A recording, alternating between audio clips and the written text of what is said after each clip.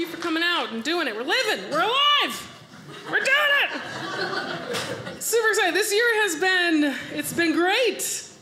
Top to bottom, nothing big going on, right, guys? Let me tell you something. I bought a planner for next year, so this next year better shape up. January 1, it better be better, period. This year's been so crazy, we're missing stuff. Do you know that there is big news happening every day that we're just not paying attention to? Did you know in May, the CIA said there are aliens? Absolutely true. The CIA came out and said there are UFOs, there are aliens. None of us paid attention. We're all like, yeah, but did Carol Baskin kill her husband? That's what I care about. That's it. There's aliens, just so you know. That's the big message I'm sending tonight, you guys. Watch out, because they're coming. I'm having a good time. I'm glad to be out. I'm glad to be here. I flew here on a plane. I don't know how often you guys fly. If you notice this when you fly, when you get on a plane, you give your ticket to the gate agent. And then when you get on the plane, when the plane is fully boarded, the gate agent will come on the plane and tell the flight attendants how many people they checked in, right? So they get their numbers straight, right? Because the flight attendant counts. That way they make sure nobody jumped on the tarmac, which is actually what that's for. So nobody's like, I'm out of here, and just runs away. That's true, right? So I go to get on the plane, and I go to hand my ticket to the gate agent. First of all, this lady was old. I don't just mean like your bog standard elderly. She was perilously old. Like, it was shocking. When I looked at her, I was like, ah! When I saw her. You ever see somebody that old? Like, I was like, I want to die before that happens to me. You know what I mean? I'm checking out at 45. I'm done.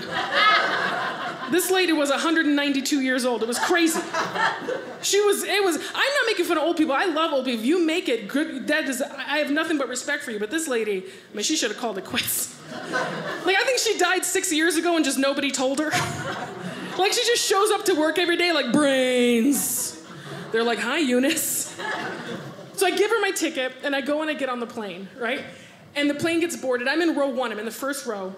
And she comes on the plane, and she tells the flight attendant, she goes, there's 211 souls on board. What kind of Titanic nonsense is this? There was no scarier way to say that. And then she said, fly with the angels, and she left the plane. You don't get to say fly with the angels, and you have just doomed us. You have to stay on this plane now. Like, you were on the Hindenburg. You know how bad this is.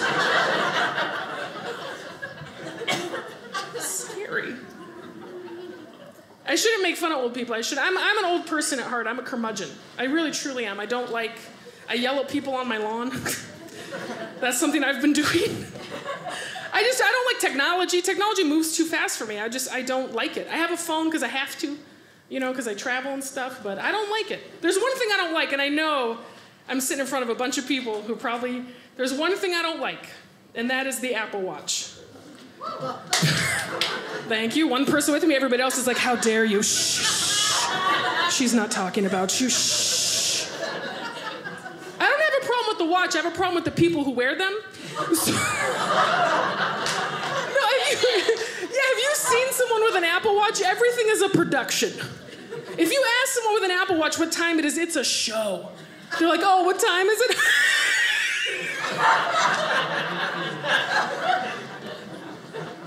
Right, it's a whole thing. I wear this watch. I wear my watch every day. This is my watch. It is a $16 Casio that I bought from Target 8 years ago. I have never updated it. I have never charged it. It will survive nuclear war. It will survive everything. Right? But I like to treat it like it's an Apple Watch. When somebody asks me what time it is, I'm like, Casio, will you tell me what time it is if I look at you? Perfect. How many steps have I taken today? Nobody cares. Thanks a lot. No one cares. You ever see these people who have, I was at the grocery store, a stranger, a man I didn't know. His watch was like, and he was like, I closed my exercise rings. He's looking around at strangers like, somebody approve of me, please. Somebody notice.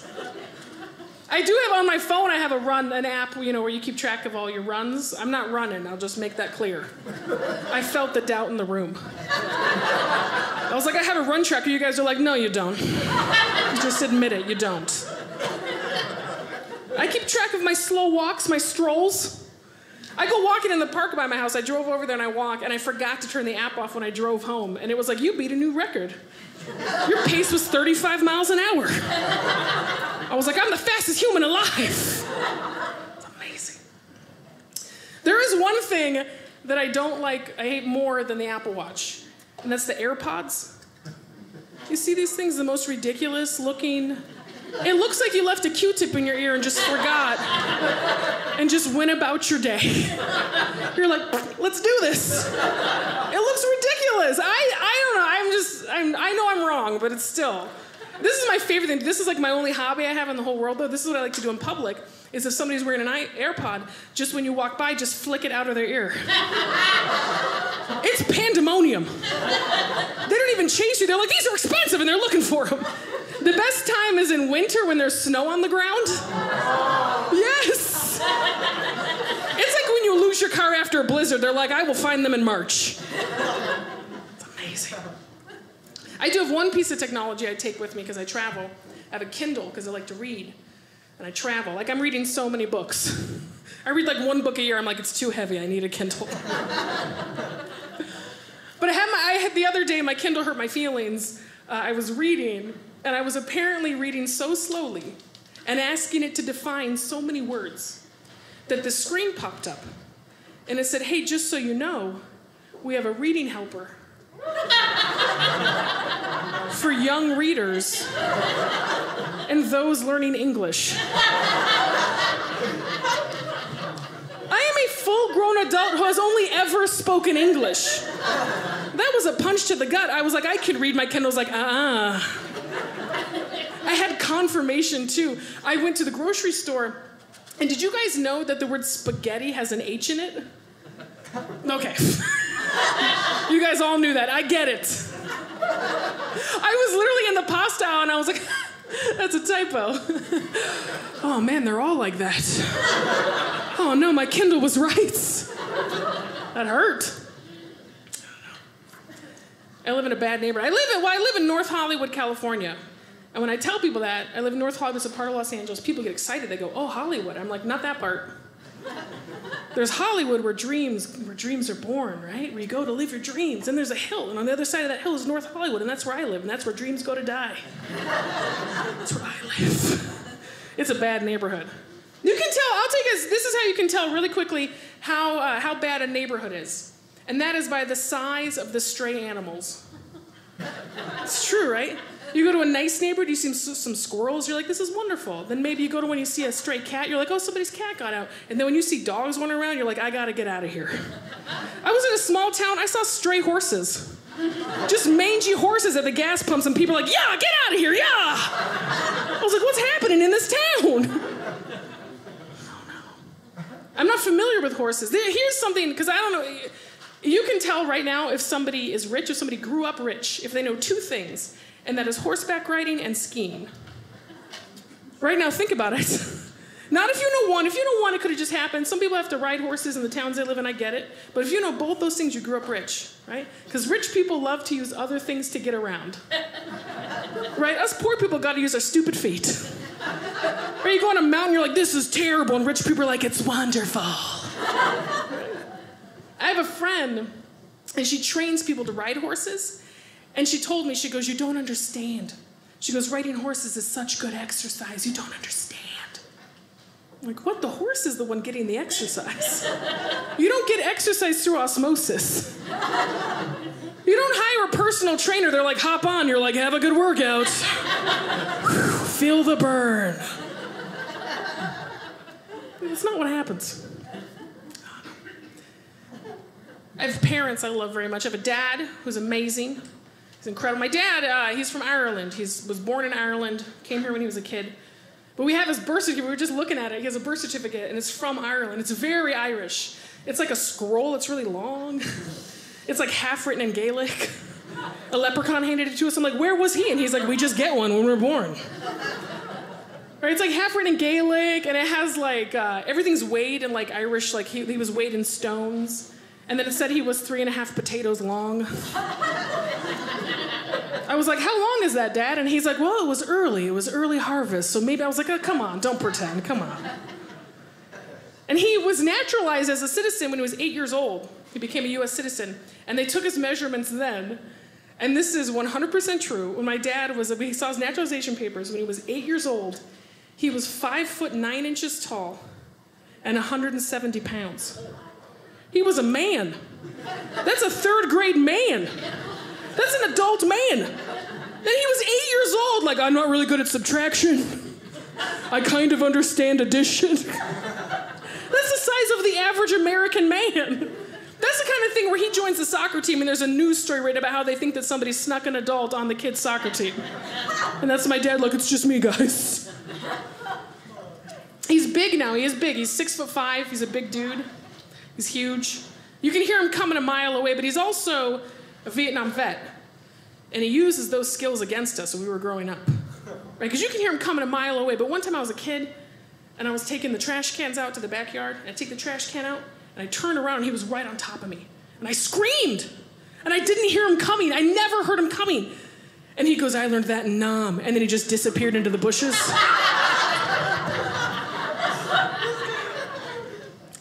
My mom is mad at me right now. She's really mad at me because my mom bought a parrot. She bought a loud tropical bird. Which, first of all, can we all agree that bird people are weird? Thank you guys, thank you. That's the most agreement I've had. I'm like, Apple Watches suck. You're like, but we do hate bird people. You're like, this we can get on board with. Every bird person is an old crazy white lady with long hair, like, and the bird's eating food out of her mouth, and she's like, he loves it. Ugh. It's every bird person, right? They start to look alike. Right. So my mom's decided she wants to be one of these crazy people. So she bought a parrot, and she got mad at me because she thought I was going to be excited, and I was angry. And I was mad at her, and here's why. Because parrots live an average of 80 years. Yeah, my mom did not buy herself a parrot now. She bought me a parrot later. And I don't want to be a crazy bird lady. Right? Now here's the thing, my mom is 57 years old. All right, she might live to 137. She might live 80 more years, but I don't know about that. This woman's like, your mom's gonna die. You're like super jazzed. Here's the thing, she is, and I have to accept that. And here's the thing, she is gonna pass sooner rather than later. And I'll tell you this, do you guys know what Tab is? Yeah. Right? The soda pop, right? It's a soda from the 1980s that they stopped marketing because it gives lymphoma to lab rats. My mom drinks 2 12-packs a day. I am not, she goes to the one grocery store that sells it and she chugs it like it's going out of style, and it did in 1987. Yeah. And I tell her, I go, Mom, this is bad for you, and she goes, well, I'm not a lab rat. Sound logic. You can't argue with that. It's perfect logic. But I have to accept that one day my mom's gonna pass. I have to accept that, right? 5 years, 10 years, maybe 20 years. And then I'm gonna be stuck with this stupid parrot that she raised. So it's gonna have the same emotional problems that I have. You're like, are you wildly insecure too? I am. Do you wanna eat your feelings too? I do. All right, come on, Penelope. What's gonna happen? I should be worried about my health. We should all be worried. I'm not. I'm not, because medical technology is so crazy. Right? It's amazing. My grandma, she's 86 years old. She lives on her own. She walks 5 miles a day, every day. Like, it's crazy. Right? And 10 years ago, she had her heart valve, and they took a heart valve out of a pig, and they put it in my grandma. And they sewed her up, and she walked out of the hospital like 2 days later. And that's it. Like, it's amazing, right? So that gives me hope, right? Because I did some research, and pigs cost $200. Right, so I don't need to stop eating McDonald's. I just need to have $200. Right, and then I just walk into an emergency room like, hello.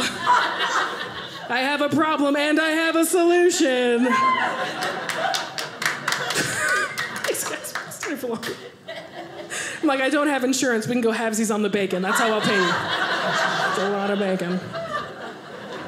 I didn't match the blood type, but I did match the body type. Boom, did it. Did it. Stop it, you guys, stop it. Everybody's so nice here. I have a husband, so sorry. I do. I have a gentleman friend. I love my husband very much. We've been married 14 years, which is a long time. It's a very long time. We've been together a long time, and I love him more than anything. And he likes to make plans for the future, but I don't think we have the same plans, right? We have that. You ever have when the lottery's really high? Like, we'll play the lottery when it's like $300 million, you know? When it's like crazy high, then you start having the fantasies of what you would do, right? But ours don't match up. Like, he's like, where would we live if we won this money? And I'm like, I don't know where you would live if we won this money. I can now afford to buy Chris Evans. I'm not living with you. I'm living with Chris Evans. That's what I'm doing. I had a birthday this year, and I have one almost every year. And he didn't know what to get me. He told me what he was going to get me. He said, I didn't know what to get you. He said, so I was going to surprise you, and I was going to take you to one of those escape rooms. I'm like, that's not a surprise, that's a kidnapping. It's like, surprise, you can't get out. They make Lifetime movies about that. Also, I'm terrible at puzzles, and he knows that. I can't handle any sort of, we have a tricky front door. I just leave through the back door or a window. I just never leave through the front door. You can't lock me in a room and be like, good luck. It's not gonna work. This is what would happen. I would be in an escape room. I would be stuck in there. It'd be 6 weeks later, right? You guys would come in to do it. I'd have a full beard. I'm like, hi. Welcome to the escape room. Good luck.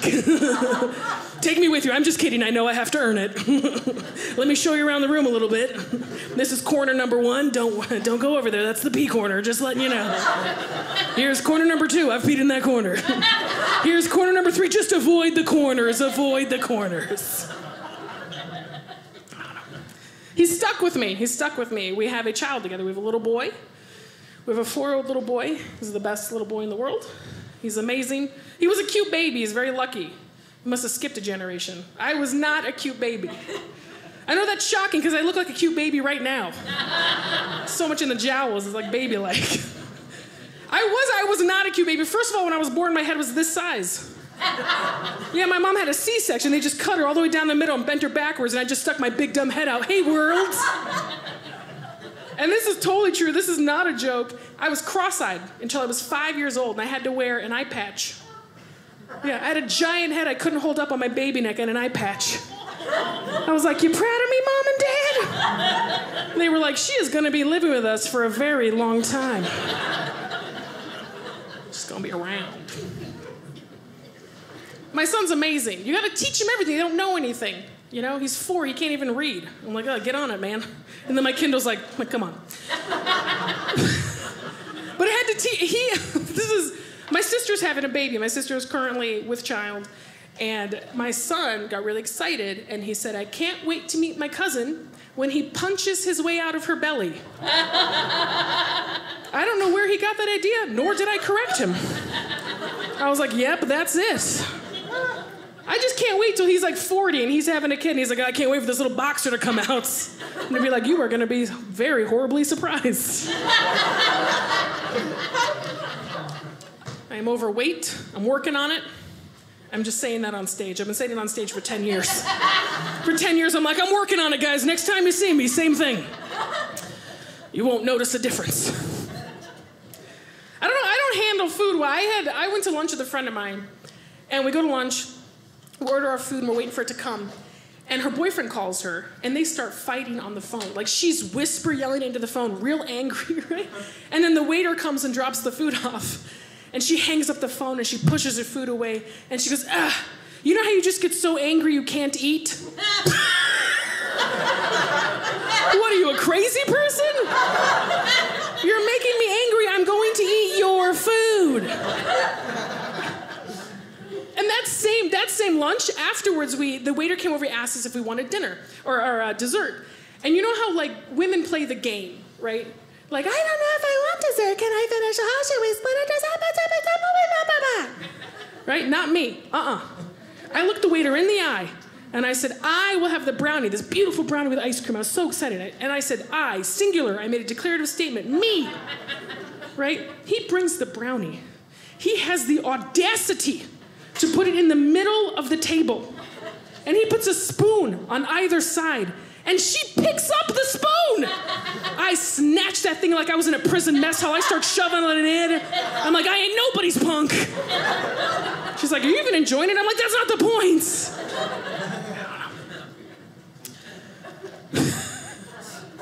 I had a wake-up call. I had a wake-up call. My husband and I order pizza by our house. We have this pizza place. And we order, what we do, they have a special for 2 larges for 2 one toppings. And so we like different stuff. So what we always do is I get a large with sausage. He gets a large of pepperoni, right? And then so we each, on Sunday nights, and we each eat our half. And then we put the other half in the fridge for the next day. We do it all the time. So one Sunday, we each eat our half. We put our stuff away. And then the next day, he goes to work. And I'm home alone. So for lunch, I got hungry. And I ate my extra half, right? And I was still hungry. So I ate his leftover half. But I didn't want him to know. So I ordered another pizza and I ate half of that. So I ate a pizza and a half to cover up eating half a pizza. And when he got home, he's like, this pizza? I'm like, I've never heard of pizza. And he goes, this is Papa John's. Last night we got Domino's. It's like, oh. I'm lazy. I need to be less lazy. I understand. I need to move more. I don't like to move. This happened. My husband and I went to an amusement park.